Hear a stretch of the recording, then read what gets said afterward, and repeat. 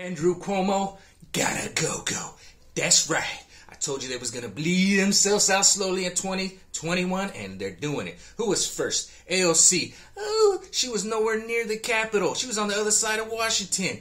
Oh, he's gonna rape me. This is a white supremacist. Shut your ass up. Then we have this freak show try to impeach Trump. This freak show. Who are these freak show in Washington? Nancy Pelosi and her freaking jackals? Man, what's up with Raskin back of his head? It's the weirdest thing I ever seen. He's like normal, and you turn, it's like he's like balding from the back up. I ain't never seen nothing like that. Then you got baby Huey, that black dude. Every time I see him talk, he just reminds me of a baby. I just see him in diapers and a binky. And then you got that little weird little Asian guy, little Chinese man, always like this. He's a freak show. These guys, man, drain the swamp. They literally are swamp creatures. But the most precious moment was Nancy Pelosi when she had to get up on that podium. She freaked out, started talking about stationery or something. I don't even know what the hell she said. These people need to get got. And now it's Andrew and Chris Cuomo's time. Chris Cuomo faked having the COVID, went down to that basement, and was seen out in the Hamptons when he was supposedly in the basement of hell. At night, the Trimmers would come. Most ridiculous thing I ever seen. His ratings are tanked.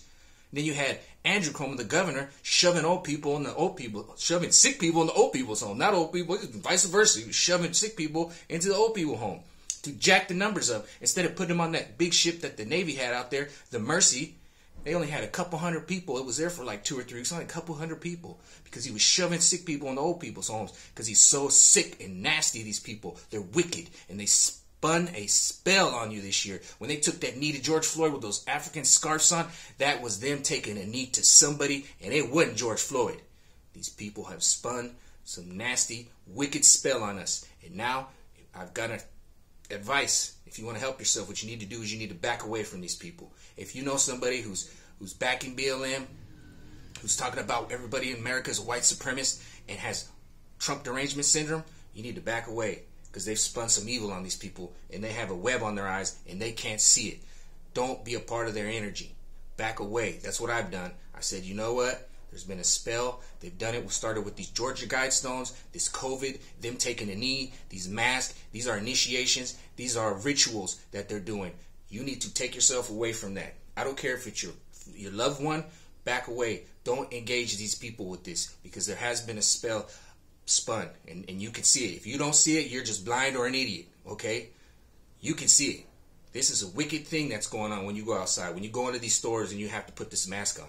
This is not normal. So don't normalize it. Reject it. You have to reject it. Don't go to bars. Don't go to anywhere, because you can't anyway. Reject this new normal they're trying to push on us, and you see how it's imploding, all right? So there's hope. And that's what it is. Just don't engage these people. Don't engage in this fraudulent activity that's going on. And just laugh when you see Nancy Pelosi explode. Laugh when you see the Cuomo brothers going down. Laugh at this web, because it's turning on themselves. Okay? This evil, is wickedness is turning on themselves. Because when you make a deal with the devil, he might just come collecting. All right? Peace out.